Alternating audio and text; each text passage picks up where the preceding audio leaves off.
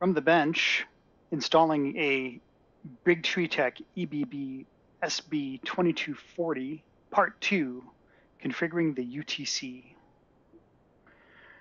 Hey everyone, thanks for watching. All right, so this is Part 2, as I mentioned.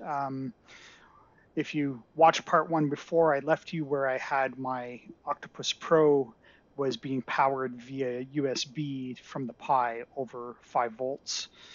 It had the boot jumper and the 5-volt jumper installed. I've removed both of those. I have hooked up the Octopus to my 24-volt power supply using the power and ground leads here. And I've turned on my power supply, and now the Octopus is powered up. It's connected to the Pi via USB.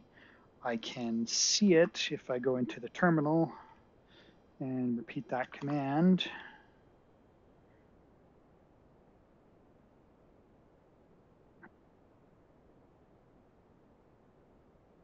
It is responding as it did before.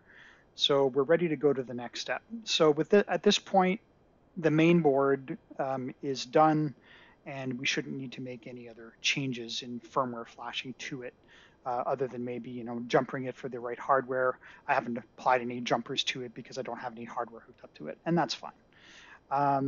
But now we're going to focus on our friend, the U2C. So Big Tree Tech produces the U2C. This is version 2.1 of the U2C module. Here's the back side of it. So it says Big Tree Tech U2C V21. And I paid for this device myself. They did not send it to me for free.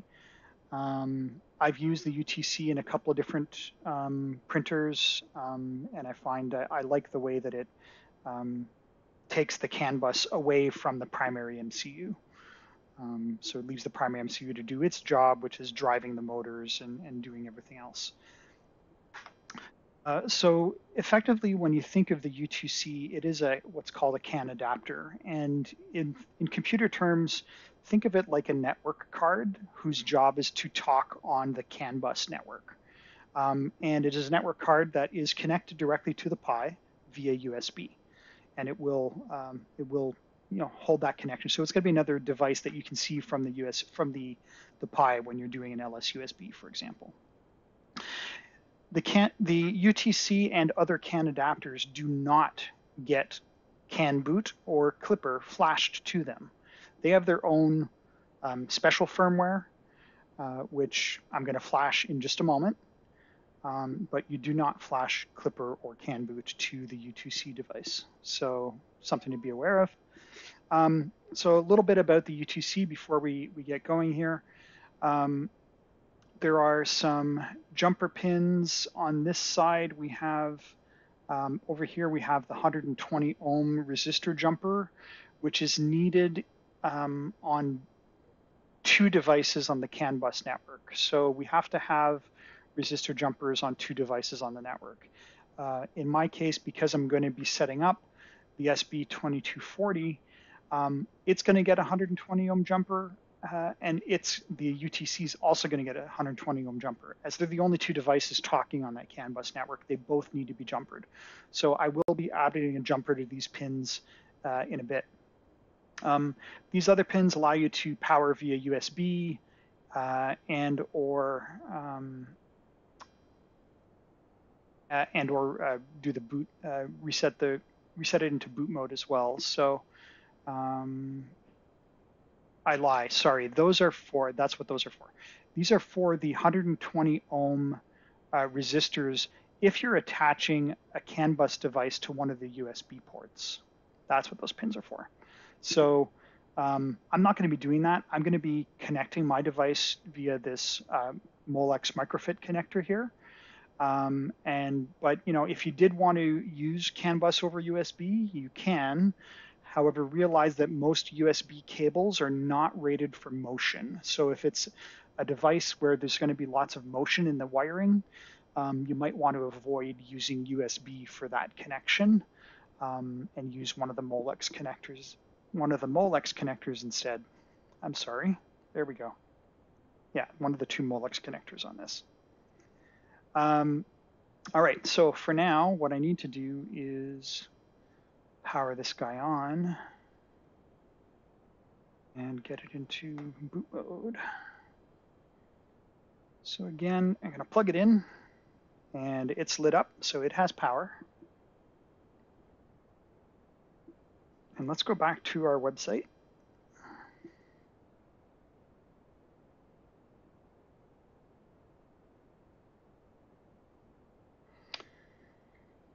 And in this case, what we want to do next is look at we're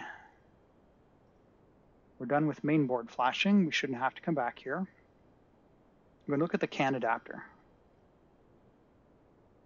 And in this case, I do have a Big Tree Tech U2C V21, so that's perfect. So what it's telling us here is the U2C came stock with bad firmware that would cause flashing problems down the line. There is a fixed version of the firmware, and I don't know if mine has the fixed firmware or not flashed from the factory, so I'm just going to flash this firmware as a matter of course. There's more details here on a message thread on ArcSign's CAN boot page if you're interested in digging deeper. It may not be strictly necessary to do this step, but it works for me, so I'm just going to do it. If you choose to skip it, then realize that if you have problems down the road, you may need to come back and redo this step. All right, so I've got the firmware already downloaded on my Pi.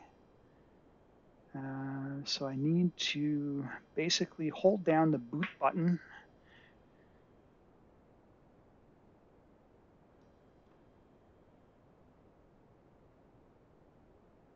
So it says to hold down the boot button while plugging it into the Pi. So I'm going to press the boot button. I'm going to carefully plug into the Pi, and I'm going to let go of the boot button.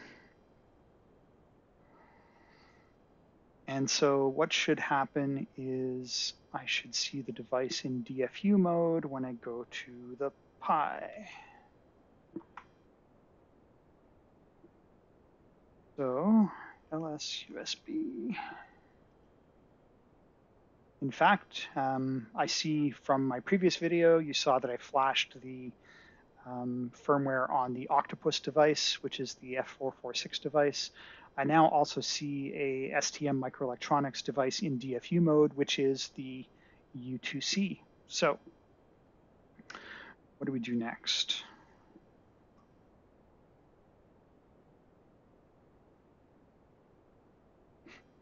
We are in DFU mode. It wants us to confirm that it is by running DFU util, which we can do, but I did just validate that it is. So I'm good. You can see where it just runs perfect. Okay, so now I need to basically copy this command and go back to my Pi.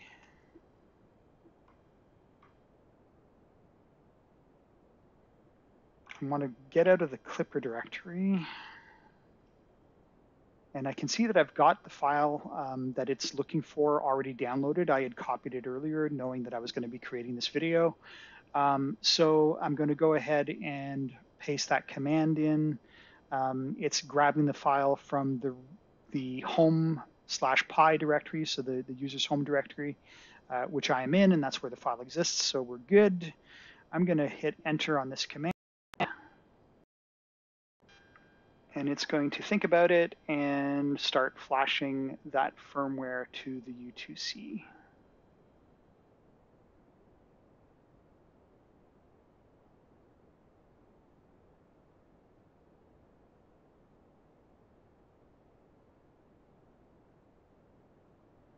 So again, as we saw in the previous video, the important part here isn't that last error on the last line, but the line immediately above it that says file downloaded successfully. That tells us that the file was transferred to the U2C, and we should be good to proceed to the next step. If you do get errors during this step, stop, drop, and roll. Go looking on your forums, go looking on your Discord servers and your 3D printing communities, ask for help, ask for advice, research the errors you're seeing, do a Google search. Don't try to push through blindly when you're seeing error messages.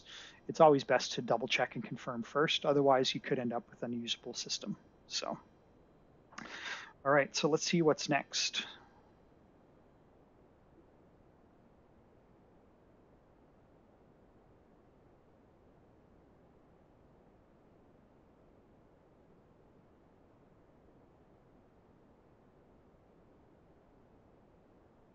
All right, so it says to once flashed to unplug the U2C from the Pi and plug it back in. So I'm going to do exactly that. I'm going to unplug it. I'm going to plug it back in without holding the boot key down in this case, because now it won't go into DFU mode by default. It says run an ifconfig, and you should see a CAN0 interface in your networks. So let's go have a look. ifconfig.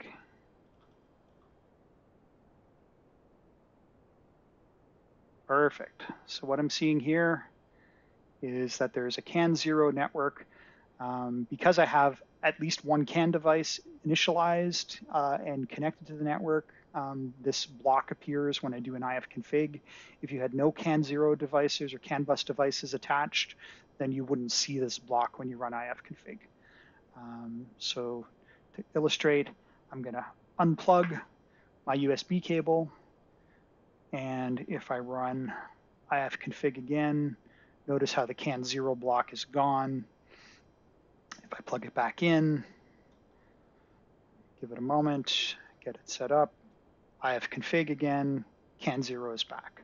So the presence of this CAN0 network in ifconfig tells us that there is a network that's available to the system that operates on the CAN bus interface. We're not seeing any traffic over it yet because right now we haven't connected two devices that can talk to each other. But at the very least, we've initialized the network and it's ready to go.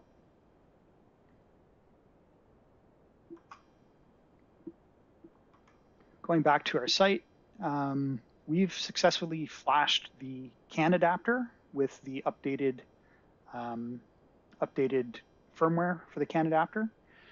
And we're basically done with that step. So you may have a different CAN adapter. For example, MakerBase makes a U2C, the metal fly, U-Talk board as well. So you can look and see whether your CAN adapters are in the list. And if not, ask questions, find out, do your research.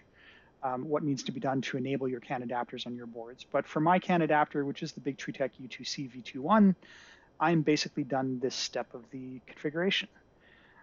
So the next step is going to involve feeding the UTC with 24-volt power.